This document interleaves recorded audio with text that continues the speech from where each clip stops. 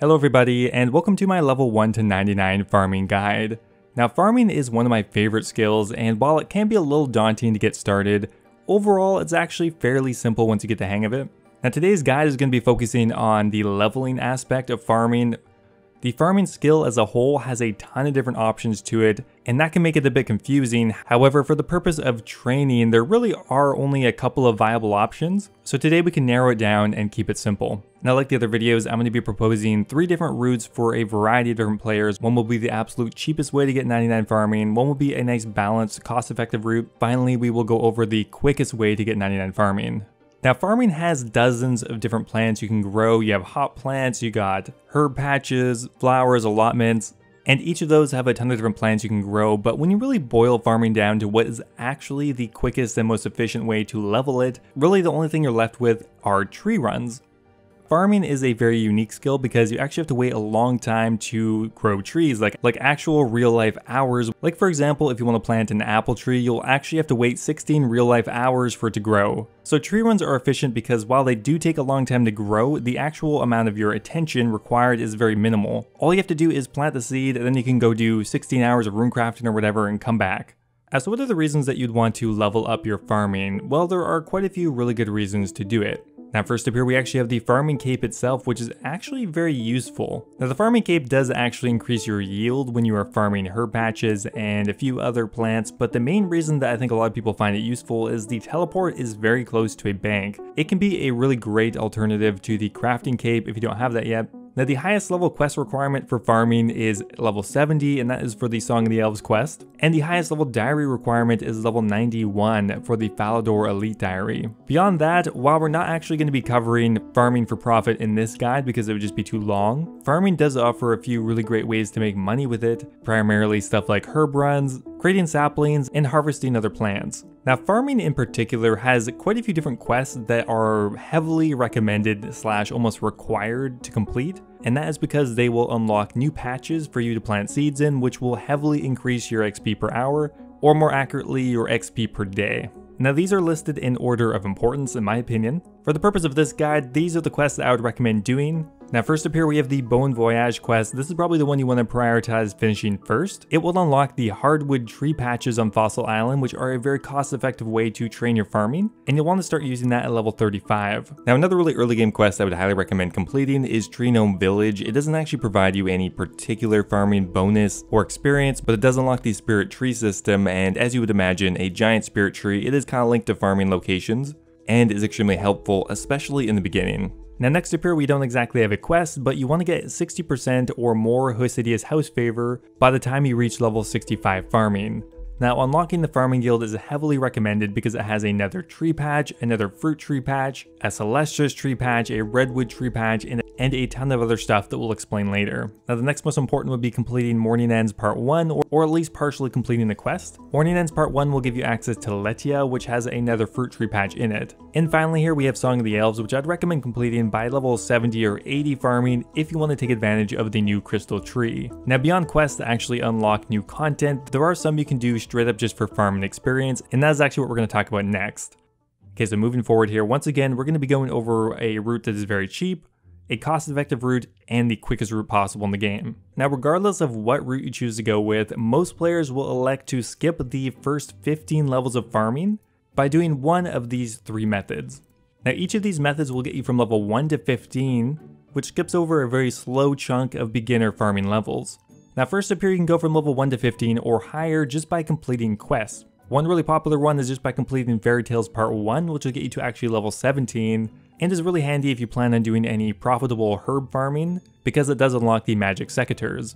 Now additionally, if you're okay doing quests, you can also complete the Goblin General subquest, Forgettable Tales, Garden of Tranquility, Enlightened Journey, and My Arm's Big Adventure, and that will actually get you all the way to level 35 farming, which is a really good route to go with. Now another really good option to go from level 1 to 15 is by creating sulfurous fertilizer. Now this is most likely what you're going to be doing regardless to get 100% Hosidius favor, which again is required to unlock the farming guild and is something I would recommend doing anyway. So by getting 100% Hosidius house favor, you will passively get 13 farming, and if you just do it for another 10 minutes after that, you will easily get to level 15 farming. Now the final method is by far the quickest, but it doesn't unlock you anything substantial, so I wouldn't really recommend it. That would be planting bagged plants in your POH. Now if you plant 78 bagged plant 1s, that will actually get you all the way to level 15 in around 10 minutes, and is a really good option for players who just want to do it as quickly as possible. Now to start things off here, I'm going to be showing you the cheapest, reasonable way to get 99 farming. Now starting at level 15, you can do your very first tree run, and here's how you do it. It's very simple. Now your inventory will consist of a few different items. Now first, up here to plant any sapling, you will need a spade. And once your tree has grown, to dig it up efficiently, you will also want to bring money. Now obviously you want to bring the tree saplings that you want to plant in the ground. Keep in mind that anything you plant will be in sapling form, not seed form. So starting at level 15, we can plant the oak saplings, which you can buy right on the Grand Exchange. Now that is actually all you need, but there are a bunch of other obviously highly recommended items to bring. Now at the bottom here we have all of our teleports. These are teleports you can get right from level 1, they have no requirements to use. Obviously you can sub them out for other things as well. So for a basic tree run, we're going to be bringing a Varrock teleport, a house teleport, although if you do have access to a Taverly teleport, that would be a bit better, a Lumbridge teleport, and a Ring of Wealth that will teleport us to Falador, specifically the Falador Park. And finally here we have compost. Now compost is very important, and you should always be using it if your trees are not protected. Protection is something we're going to be talking about a bit later, but learning how to do a basic run with compost is still very important. I would highly recommend going ahead and buying the bottomless compost bucket. It's so cheap. Right now it only costs 193k, and essentially all you do is fill it up with your compost of your choosing. I would highly recommend just using Ultra Compost. Ultra Compost, again, not very expensive right now. Not only does it save you inventory space, it also actually gives you more value per compost.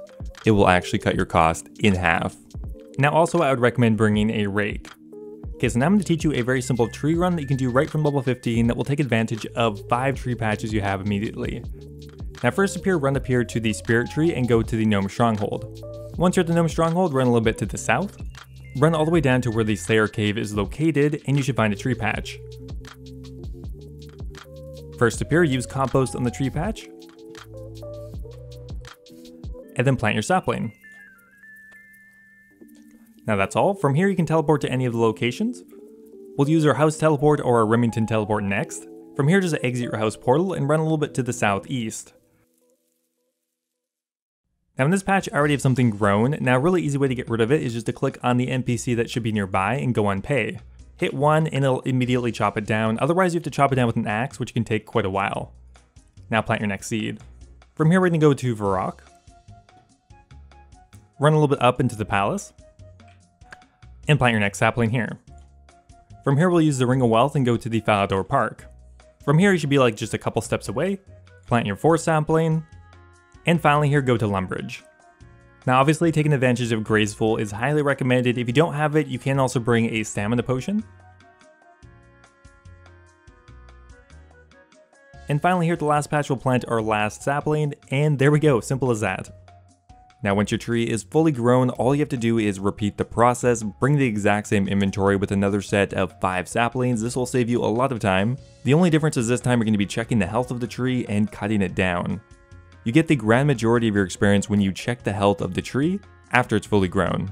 Now for the purpose of this guide, I am structuring the whole thing around you checking your crops only once a day. Now you can do it more than that, but as you get to higher farming levels, trees often take 16 hours to grow or even longer, which means for the majority of your farming training, you're really only going to be able to check around once a day.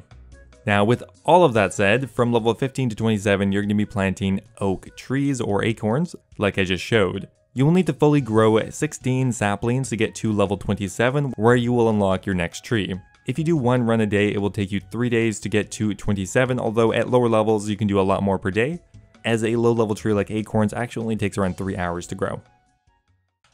Now starting at level 27, we can do our very first fruit tree run. Now fruit trees are very cost effective and will make up a good chunk of experience on your way to 99.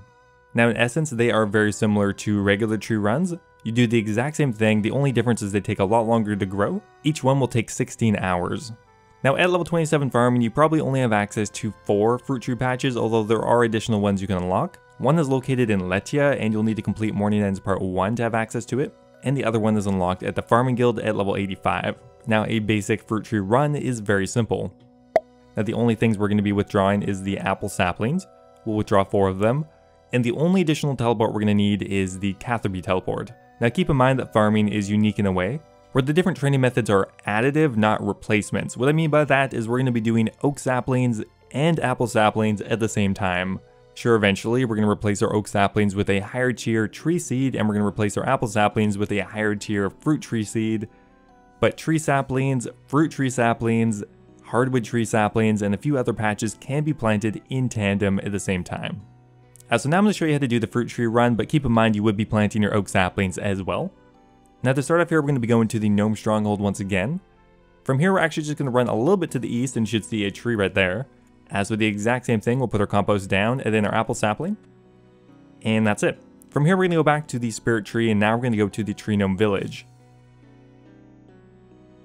From here, we're going to run to the southwestern corner. Now once you've squeezed through the fence, talk to Elkoi and he'll lead you out of the maze. After that, you should be very close to the second fruit tree patch, and go ahead and plant your next tree. Now from here, we're going to take advantage of the new Catherby teleport, which will put you very close to the next fruit tree patch. Alternatively, you can use a Camelot teleport, although you'll have to run a bit more. The third fruit tree patch is located way in the southeastern corner of Catherby. So now we will plant our third sapling. Now from here, a very simple way to get to Brimhaven, where the final fruit tree is located, is just to run up here to the Catherby docks. There are much quicker ways to do this, however they are a bit higher level. Other options are using a redirection scroll to Brimhaven. You can also move your house to Brimhaven, or you can charter a ship from Ardoyne or somewhere else. Regardless though, the charter ship is very simple.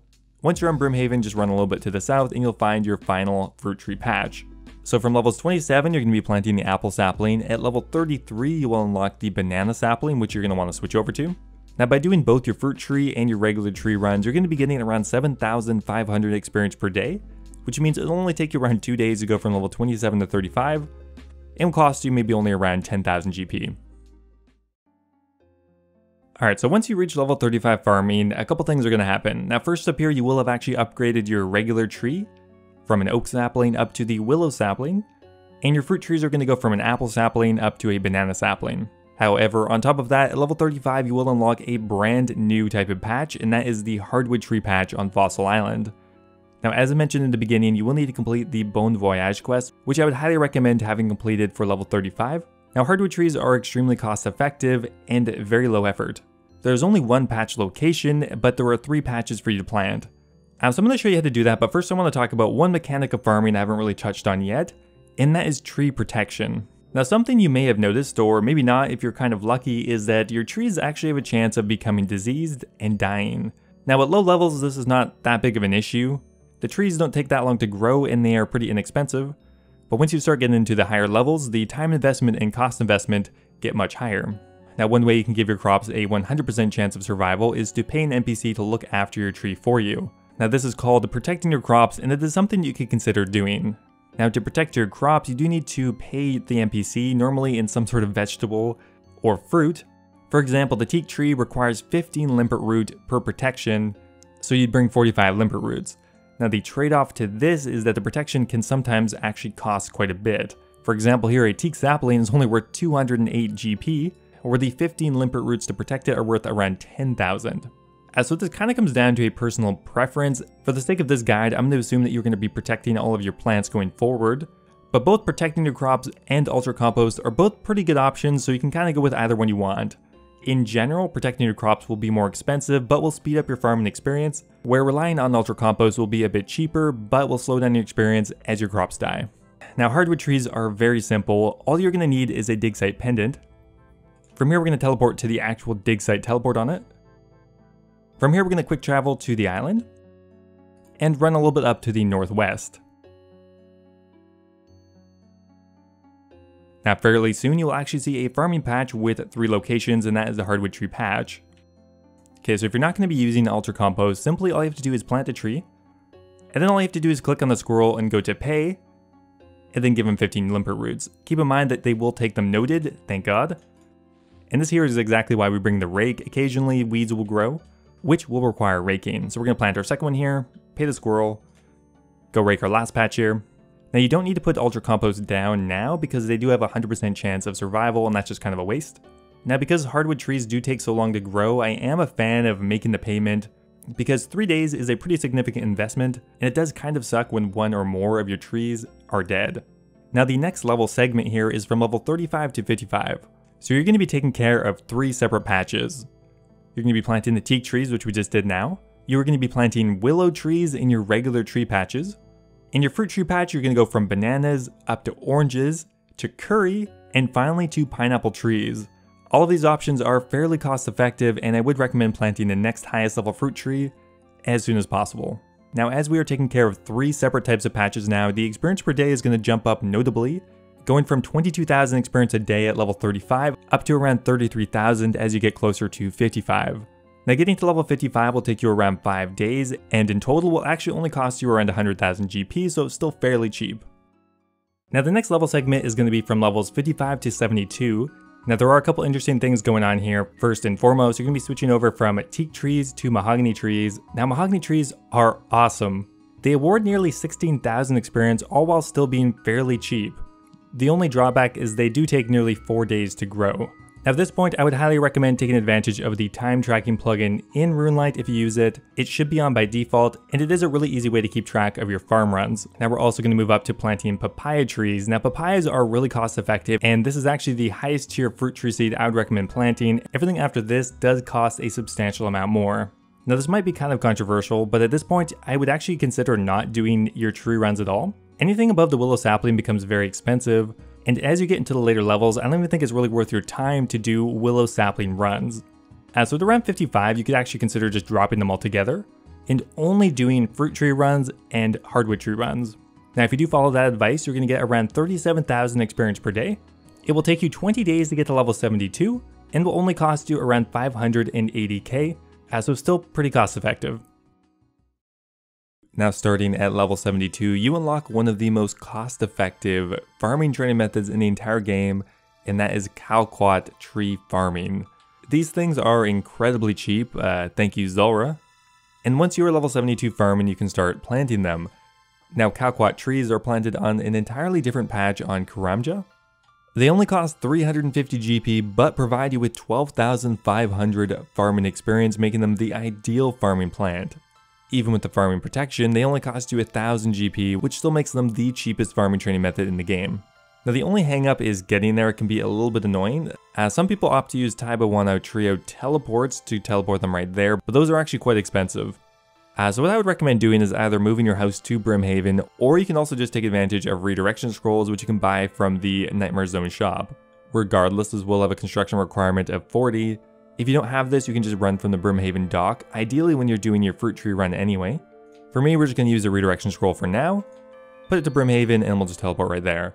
Now from here, we're just going to run a little bit to the southeast, and we'll keep heading south until we hit the Taiba One-Eye village.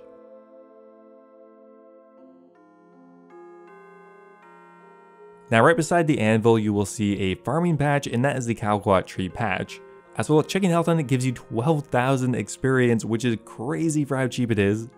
So that's all we're going to do. We're going to plant our Calquat, and we'll pay for the protection as well. So from levels 72 to 90, we're going to be growing the 1 Calquat tree, because there's only 1 patch, 3 mahogany trees, and we're also going to continue on with papaya trees, although at this point I would definitely try to unlock the 5th patch in Letya by finishing Morning's End Part 1.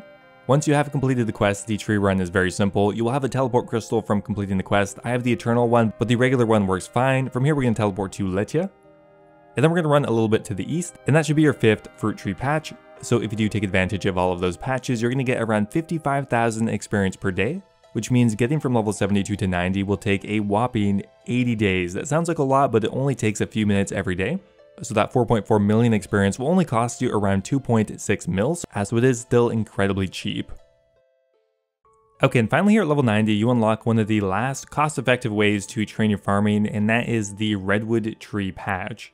Now once again, the redwood tree is an entirely different patch, which means you're going to plant it on top of planting your fruit tree, your hardwood tree, and your Calquat tree.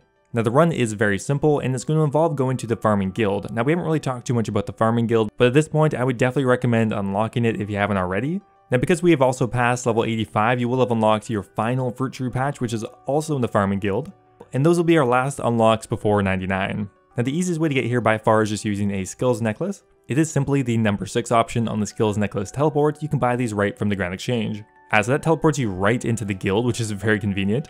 Now from here you need to go into the northern section, which isn't unlocked until level 85, and that is why we haven't really come here before now. First up here we can plant our final fruit tree. And finally, the titanic redwood tree. Now the redwood tree does take a whopping 4.5 days to grow, so pretty much 5 days for all intents and purposes. But it does provide the most experience out of any tree in the game at around 22,600, everything included. Now because this tree takes so long to grow, I would highly recommend making the payment to protect it 100%, because it is very sad when your redwood tree dies. So that's it guys, that's the final tree you need to grow. I know it's a ton of information, but this is really one of the most cost-effective ways to get 99 farming. So level 90 to 99 is about 7.6 million experience, and if you only plant the most cost-effective crops, that being papayas, mahogany trees, calquats, and redwoods, you're going to be getting around 67,000 experience per day. In total, it will take you 115 days to get to 99 from level 90, but it will only cost you 4.8 mil, so still very cost-effective. So that means everything accounted for, it will take you 225 days or 225 tree runs to reach level 99 farming. Now a tree run can be very quickly, once you get the hang of it, it shouldn't take you more than 5 minutes, but even at around 7.5 minutes a day, your actual in-game time commitment is only around 28 hours for 99 farming and will only cost you 8 mil if you go with the cheapest route. Now if you are willing to spend a bit more money, here is a medium expense way to get 99 farming. Now there's actually only a couple modifications from the cheapest route. Now to keep things simple, from levels 1 to 72, we're going to be doing the exact same thing as the cheapest route. Of course, at any point you can consider making any modifications to that, but to keep the guide a bit shorter, roughly going to be the same thing. Now one of the biggest changes we're going to make on this route is instead of stopping at papaya trees, we're going to go up to palm trees. They are more expensive, but provide a fairly notable increase in experience, being nearly double that of the papaya tree. So from level 72 to 85, you're going to be planting the palm tree, 5 of them. 3 mahogany trees once again, and the calquat tree. Pretty simple. If you plant those 3 different patches, you will get around 76,000 experience per day, and this time will only take you 31 days to get to 85 at a cost of around 6.9 mil. Now starting at level 85, there is another tree patch we haven't actually talked about, another one located in the farming guild called the Celestris patch. I really like the Celestris patch because it is fairly cost effective still, all while giving really good experience. Now the Celestris patch is kind of unique because to get the full value out of it, you actually do need to harvest it. When you harvest the Celestris tree, it'll actually drop a Celestris bark, which you can cut into battle staves, which are incredibly valuable. Now the patch is located once again in the 3rd tier of the farming guild, which does have a level 85 requirement just to get in.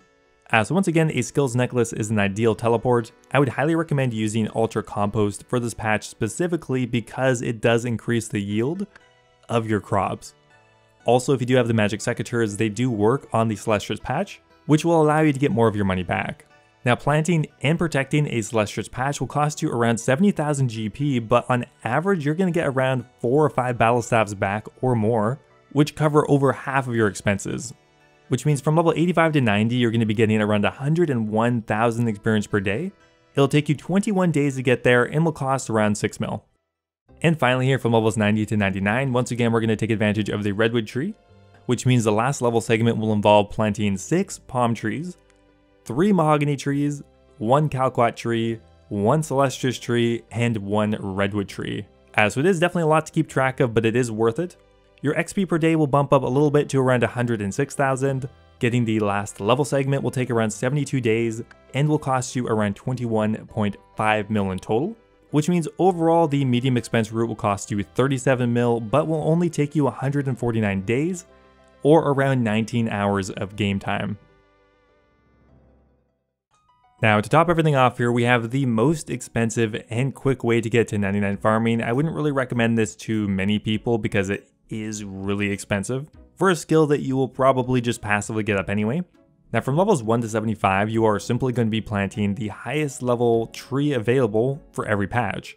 So you're going to go from acorns to willows to maples to yews and eventually up to magic trees, and you're going to do the same thing for fruit trees. Now starting at level 75, you can start planting the magic tree and in 6 different patches. Now this adds on a significant cost of around 1.1 mil for every tree run you do. And on top of that, you're going to be taking advantage of an additional patch we haven't even talked about yet, and that is the Crystal Tree patch. This is only available after having completed the Song of the Elves, and is a fairly expensive option for farming. Now from level 75 to 81, if you're taking advantage of everything possible at this level, that would be 5 palm trees, 6 magic trees, 3 mahogany trees, a calquat tree, and a crystal tree, you're going to be getting 173,000 experience every day, which means it'll only take you 6 days to get to 81 and about 8.5 million GP. Now starting at level 81, the only difference here is going to be you can now bump yourself up to dragon fruit trees, which are an extremely expensive fruit tree option. So 81 to 85 will only take you 5 days, but will cost you 11.6 mil. And finally here, the last level chunk here from 85 to 99, you're going to be taking advantage of every possible tree in the game. So that will be 6 dragon fruit trees, 6 magic trees, 3 mahogany trees, 1 calquat tree, 1 crystal tree, 1 celestial tree, and finally a redwood tree once you get to level 90. It's a ton to keep track of, and like I said, I wouldn't really recommend planting all of these. This is kind of just more for comparison's sake. So if you did that all the way to 99, it would only take you 43 days of tree runs, but would cost you 102 mil, which means the most expensive method in farming will cost you in total 130 mil, but will only take you 67 days of farm runs to get 99. That equates to only around 8 or 9 hours of game time, which actually kind of makes it one of the quickest 99s in the game. So here are how the methods compare. We have the cheapest route, which will take 225 days, or around 28 hours of game time, but will only cost you 8 mil. I'd recommend this to pretty much anyone who has time on their hands. Like, there's no need to really rush it, and if you start early, you will get 99 farming eventually with minimal time investment. Next up here we have the balanced route, which I think is also a fairly good option, coming in at around 37 mil in total, and will take you roughly 150 days, or around 19 hours. And finally here we have the most expensive option, which will cost you about 4 times more than the balanced route, but also anything in between is also viable. Anyway guys, that is going to be it. Farming guides are ridiculously hard to make for some reasons. There's obviously definitely more you could talk about, but this guide is already going to be close to 30 minutes, so I think it's definitely long enough. I hope you guys enjoyed it, and let me know what skill guide you'd like me to cover next, and maybe we'll get around to doing it. Now before I go here, I want to give a massive thank you to all of my members over on YouTube. A huge shout out to Valhalla Lad, who just subscribed at the Dragon tier of YouTube membership. Thank you, man, I really appreciate it. They're joining Brian Robinson, Cappy, Brad Sings, Ocelot, and Kush Patel, all at the Dragon tier. You guys are awesome. Also big shout out to Birdbot, Timothy Chen, and Base Titch. If you guys are looking for another way to support the channel, becoming a YouTube member is a really awesome way to do it. Help support me directly. In return, you can be immortalized in my videos, get access to my video release schedule, and even get a custom role in my Discord server. Anyway guys, thanks again, and I'll see you next time.